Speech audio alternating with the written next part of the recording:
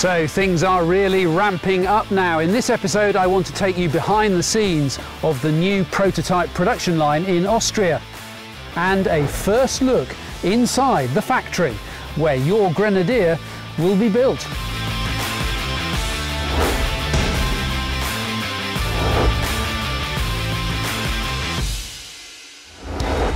After more than a year testing early development vehicles, they call the 2As, the Grenadier project has reached a major milestone. INEOS Automotive's engineering partner in Austria is now building a fleet of much more advanced next-generation prototypes. You guessed it, the 2Bs. Hans-Peter Pessler is the engineer in charge. We have around about 250 engineers working on this project, so everybody is pushing forward very hard because it's a big challenge. You've got loads of experience in the automotive industry, building cars for all kinds of big companies. What have been the real challenges that Grenadier's thrown at you? The first challenge was to understand what INEOS wants to have, so to get their ideas into the paper, into the sketches, into the computer, and then finally into this car. We are very happy that we have these 2A vehicles right now, and the next big phase is the 2B. And how many? Around about, let's say, 80 plus. Welcome to the Grenadier's first small-scale production line. It's been created not just to build the limited run of new prototypes, but also to test and perfect every stage of the process, from start to finish. Experience gained here is helping the team plan the path to mass production. Each Grenadier is built from around 350 individual panels. A complex 3D jigsaw held together by glue and weld. The doors and closures are aluminium. The rest of the body is galvanized steel. The shells are protected with 4 coats of paint applied in a 7-stage process. Most will be white, black or silver. A few will have contrasting roofs. All the chassis are powder coated white to help detect cracks during testing. Axles and powertrains are supplied pre-assembled. The majority left-hand drive.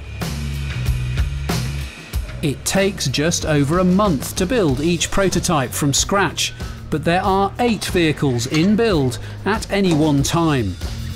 When they leave here, these 2B prototypes will be put through extensive safety and performance testing.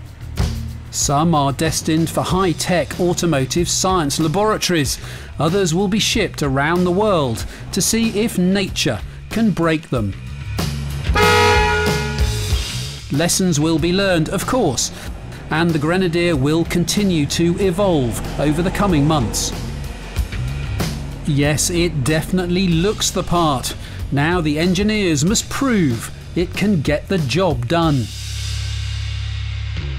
Now, as you may know, INEOS Automotive has bought a manufacturing site in Hambach, and it will be the home of the Grenadier. So I thought you might like to take a closer look.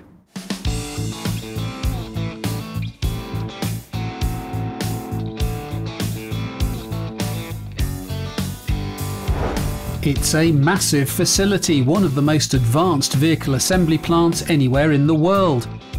Thanks to the 500 million euros invested in it by Mercedes-Benz. Packed with state-of-the-art technology, it comes with a highly skilled team, all trained to Mercedes' exacting standards. The fully fitted factory just needs repurposing and reprogramming to build Grenadiers. And this is the man getting the job done. Obviously, Eric, there's been a lot of discussion about where Grenadier's factory will be. Why did you end up in Hambach? We looked at several sites throughout Europe, and then this was a unique opportunity where Mercedes had a change of strategy that coincided with us looking for a plant. And the blessing here was that Mercedes has actually designed this plant for full-size SUVs. So very much a commercial opportunity then that you simply couldn't turn down? It's not only commercial, I would say, it's a whole package. It's production cost, but it's also quality and capacity. So what have you actually got to do to get the facility ready for Grenadier? You can say that you have maybe 3 categories of work that needs to be done there. We have some cells we just need to change some fixtures, need to reprogram the robots and so on. And we have some cells that needs to be rearranged. These are modular cells, so maybe some robot needs to be moved from one place to another. And then you have the 3rd category where we actually tear the whole cell down, and then what we do is we rebuild it. And all of that is done in the body shop here behind me. In terms of quality control, what are you doing to make sure that Grenadier is fit for purpose and is going to be built to the reliability and quality standards that we as customers will expect? We have a very advanced, well-equipped quality department here with very experienced former Mercedes quality people.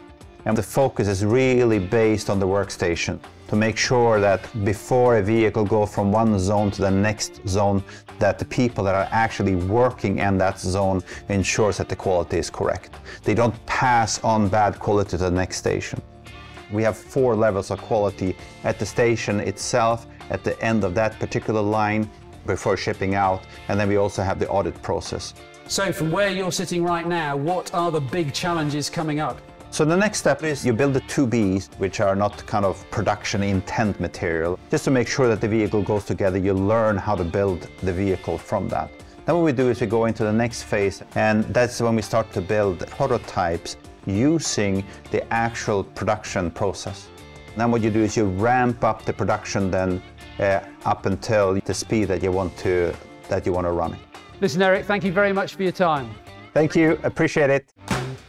So the most advanced Grenadiers yet are now rolling off the prototype assembly line.